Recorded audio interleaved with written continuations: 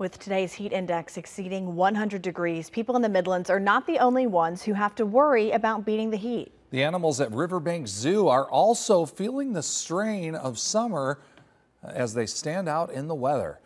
Sam Shapiro shares how the zoo is helping their animals stay cool.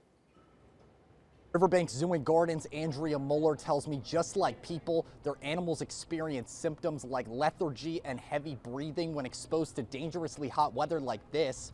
But the zoo has specific temperature guidelines to help their animals stay cool.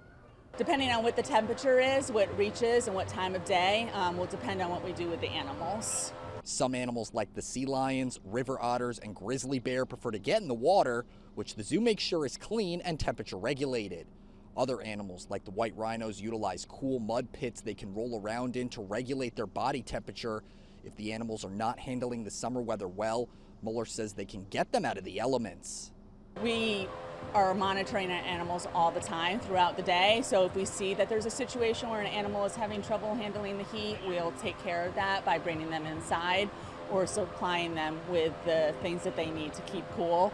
Although the zoo says the first alert extreme summer temperatures have started to ramp up a little earlier in 2024 compared to previous summers, Muller says their animals can withstand the heat with their help.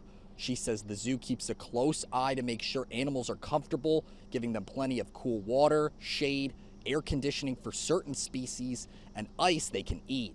We definitely want to make sure that we're cognizant of how the animals are doing in this type of weather and always monitoring them.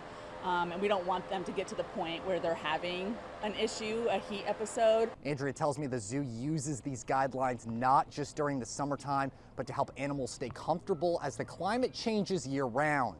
Reporting in Columbia, Sam Shapiro, WIS News 10.